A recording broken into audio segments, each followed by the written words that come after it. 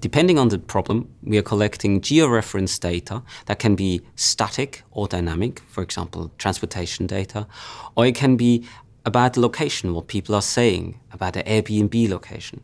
And then we apply it to figure out why do people behave, like walk or not walk, use cars or cyclists in certain areas, or we then connect it to health data.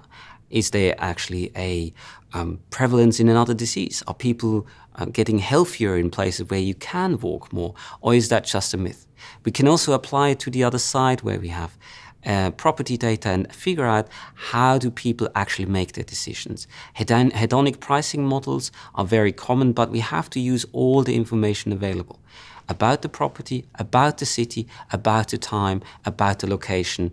Is it a Christmas sale? Is it during the year rental? So we have all of these information, and we therefore help to understand this very complex system of the city, which is an interaction of an infinite amount of systems.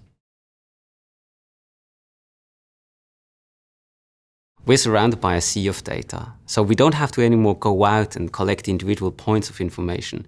We go out and cast a net. So depending on what we want to do, we go and scrape off home pages or listen to social media feeds to get the information.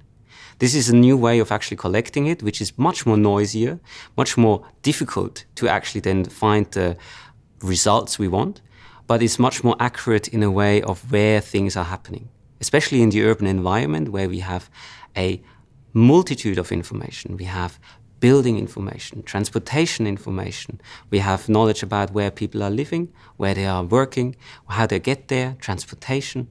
And we have to figure out how this system, which is highly complex, is working.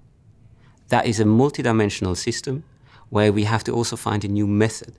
So as soon as we have noisy, highly dimensional data sets, we have to invert it. We can't anymore go straight forward and have a model where we say, X equals Y, so therefore we go in this way. We have to go the other way and find out the data and make the machines learn how to interpret it.